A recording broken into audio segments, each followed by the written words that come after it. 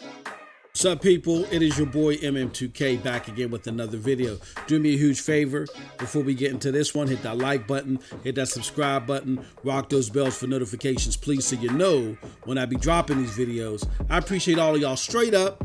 Y'all know the deal. I am not too proud to ask. Let's get into it.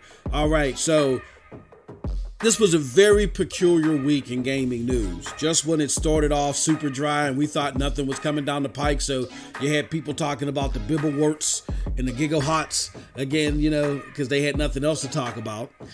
All of a sudden, boom, we get hit with gaming news dynamite. What is that gaming news that I'm talking about? Well, first and foremost, the Xbox gaming versus PlayStation gaming debate, as far as quarterly numbers, has begun. All right. So Xbox numbers were released. There was a big dip in particulars in regards to those numbers.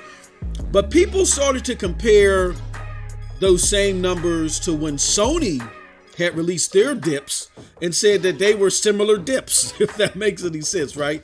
And we look over the numbers and we break them down, and by all intents and purposes, it doesn't look that way. So there's a lot of possible misinformation being spewed out there on the internet, and we want to go over and make sure everybody's in the know.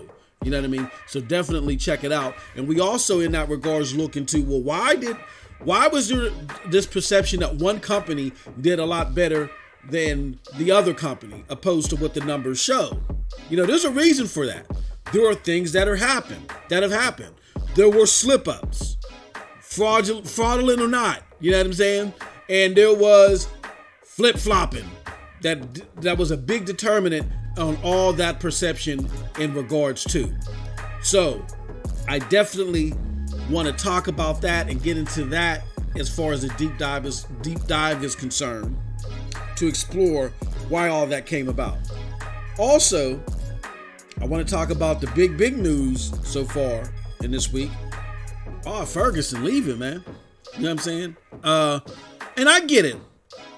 A lot of my Xbox brethren will say, MM2K, this is just you on the typical hate train for Phil Spencer. You hate him, man. You hate him and his family. No.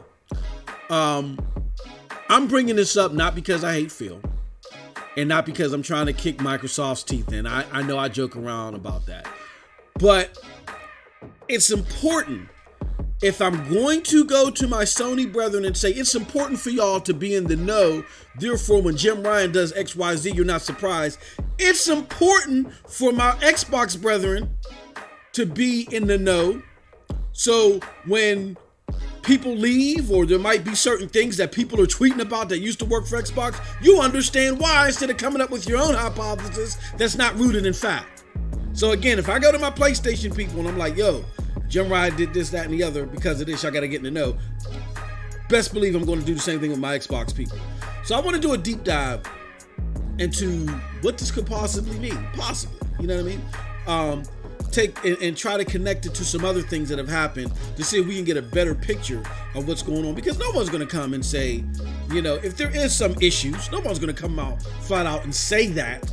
You know, even the tweets that I'm referring to by a certain entity, they didn't come flat out and just put it on the line. There's a little bit of innuendo in there involved, but we get the point.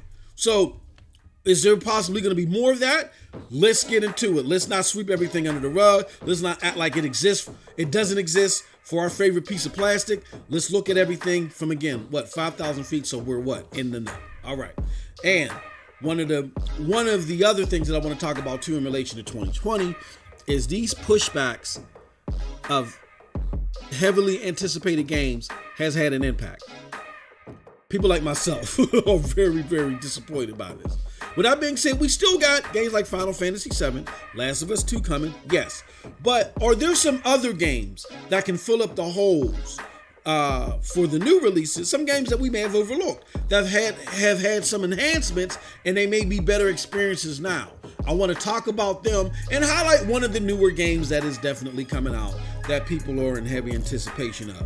So I talk about a lot of deep diving and looking at the root of things. Where are we doing that at? We're doing that at the Hard Knock Digital Culture, aka my Twitch channel. Come on over, HNDC, for the NRO podcast. Great podcast. Wish you could have been there live, but that's okay. We film it every week, okay? But join us this time on demand to see all this stuff being broken down to its very last compound, all right? Head on over to twitch.tv/MightyMost2000, or you can go directly to the podcast show, the podcast episode, again, by clicking the comment section below, because in the comment section below, I have the direct link to that episode. So come on over, enjoy it. And with that said, you all have a wonderful, wonderful gaming day. Peace.